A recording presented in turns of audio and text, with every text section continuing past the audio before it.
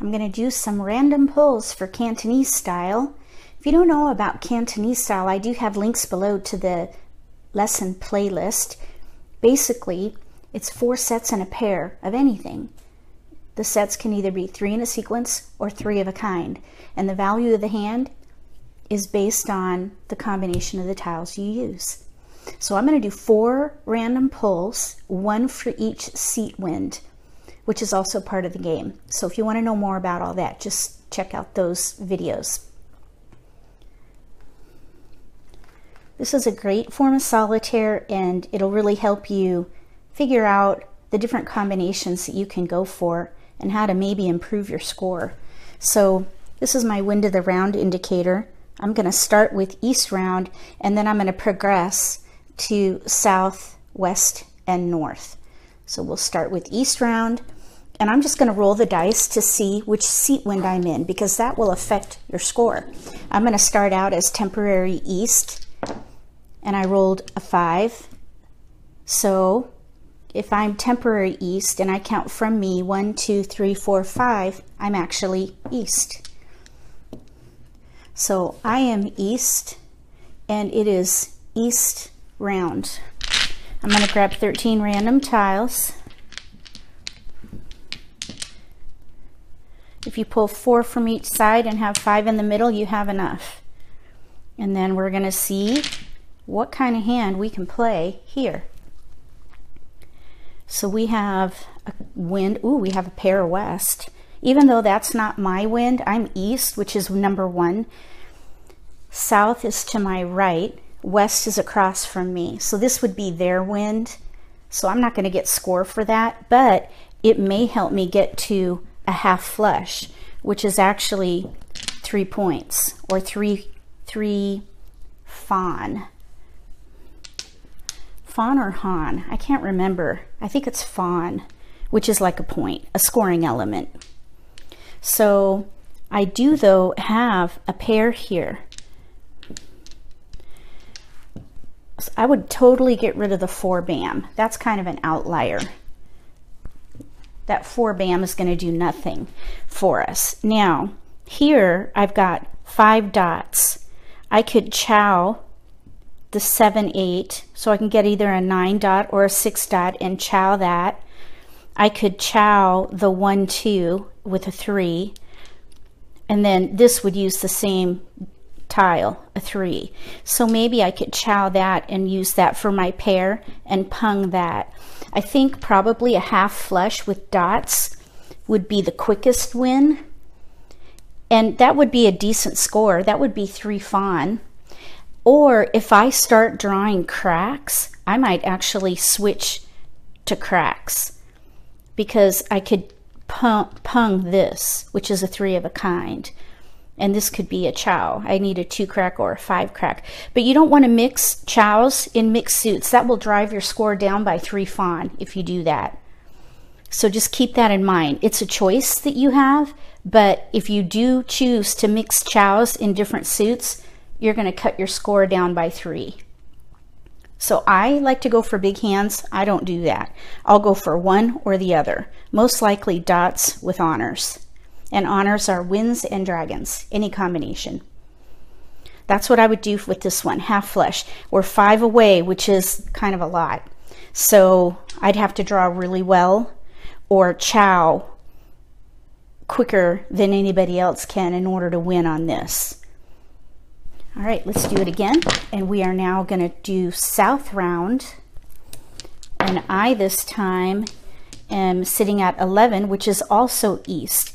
If you think about it, east is number 1, and so it's going to be odds. 1, 3, 5, 7, 9. Oh, 11. 11 is across from me. That's west. My bad. So west is my seat this time. If I'm sitting in temporary east at 1, you just go 1, 3, 5, 7, 9, 11. So I'm west this time. So my seat wind is west, and the wind of the round is south.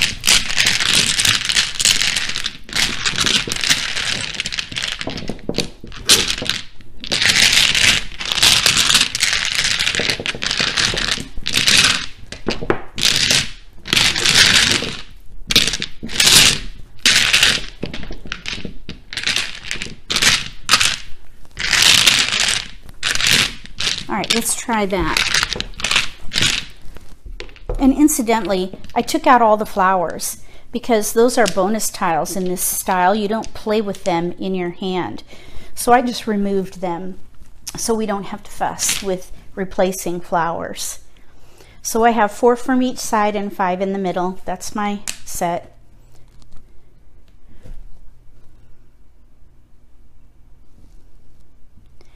And we have the Wests again. That's kind of funny. I thought I mixed them up pretty well. Maybe I didn't. And then we've got dots again, but these are different dots this time. So I think I mixed pretty good. Okay. There's our lineup here. We've got a pair of Wests, a white, a nice string of dots, and 4 offsuit. I would go for half flush. Pung the West. We have an actual chow in here already. 4, 5, 6. We need a 7 dot to make that a chow. This could be maybe the pair. It'd be nice if we could draw a dragon, because a pung a dragon all by itself is a fawn. So I would love to do that. But dots would be great. Any honors would be great, and we'll just throw these away. That's not a bad start. 4 away from any combination. That's a really good start. I would have I think I would have a strong chance to win with this hand. Okay, we didn't get any. Oh, West. West is my seat wind. I'd get an extra fawn for that as well. So this would be 3 fawn for a half flush plus a fawn for my seat wind. So this would be a 4 fawn hand. That's decent. Okay, now we're on West round. And I'm going to roll. So again, I'm temporary east, number 1, and this is 8. So multiples of evens, you would just go 2, 4, 6, 8. So south is 2, 2, 4, 6, 8. So this time I'm north. So I'm just going to put a 4 on that for the north seat to remind me which seat I'm in. So West round, I'm seated in the north position.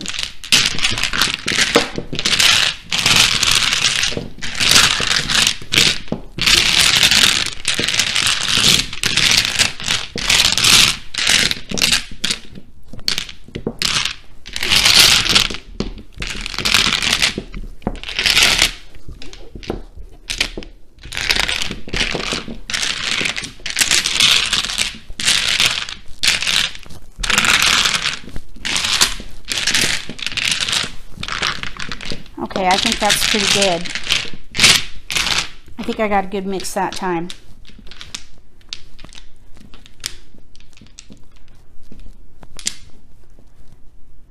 Too many. 4 from each side and 5 in the middle. Ooh, look at all those honors. Even though they're not paired up, that's not a bad thing, because we have a pair of BAMs.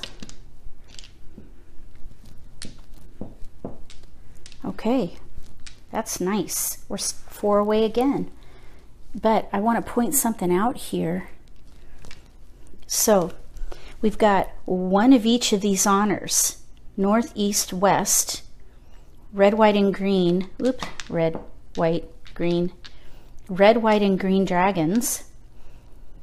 And then we have a pair of 2s. We could pung that. And then a 6 BAM. So we could play half flush with 4 away from clearing to 1 suit and honors, or we might be able to play 13 orphans. We're 6 away from that. So I would hold that for a while to see if I draw into it. 13 orphans is one of the highest scoring hands you can get. It is a 12 points? 12 fawn? I don't remember. Maybe it's 10. I don't have my card with me. And I have a link to the scoring card below this video if you want to know what the scoring elements are.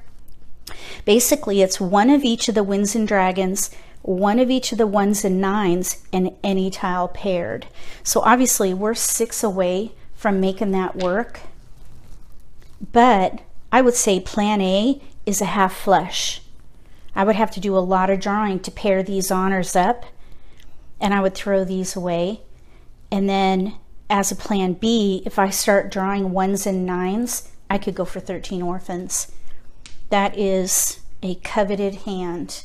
Every time I play, I try for 13 orphans at least once if I'm set up for it. But we're 7 away from 13 orphans. Anytime you're 7 away from any given combination, that's a good start. So if we did a half flush, we're actually 9 away. So half flush definitely is plan A. And then 13 orphans can be plan B, depending on how the drawing goes. I would sacrifice this pair if I drew into 13 orphans. Okay, now we are on north round, and this time I'm temporary east, and I rolled a 7. 1, 3, 5, 7. We're west again. So we are seated in the west seat, and north is the wind of the round.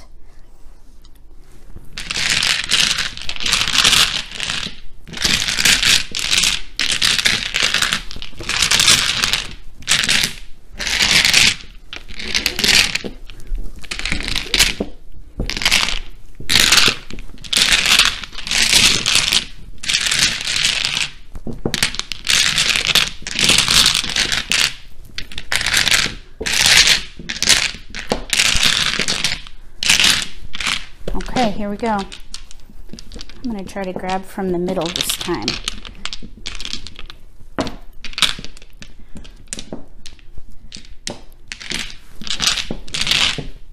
Okay, that's way too many. There. 4, 4, 5 in the middle. Okay, here we go. Last one. Oh my goodness. Dragons, look at this. Pung of dragons, that's 2 fawn just with these all by themselves. That is sweet. And then we have a west, and we're west. This is the west wind. So number 3 is west. And you can remember which seat you're in by saying eat soup with nuts. East, south, west, north. The numbers are 1, 2, 3, 4. So west is number 3. 1, 2, 3. 3's across from east. So west is across from east. Eat soup with nuts. Okay, and then here we have some good chow tiles. 6, 7, 8. All we need is a 7 bam. 3, 4, 5. We just need a 4. So these would end up being our discards. So we're 4 away from a half flush with those dragons. That is awesome. Because we could pung that, throw that, pung that, throw that, chow that, throw that, chow that, throw that. We'd be ready on a west. That would be the progression I envision in my head. I don't know if we'll be lucky enough to do that. We could also draw into this instead of claiming discards. And if you want to see more about how that works, there's links below. Just click on those. So that's what I would do with this one, half flush with those lovely dragons. That would be nice score. Let's see, what would it be? 1, 2, because each pung of dragons is a fawn. So it'd be 1, 2 plus a half flush is 3. So it'd be a 4 fawn hand. Because if I do chows, you don't get score for chows.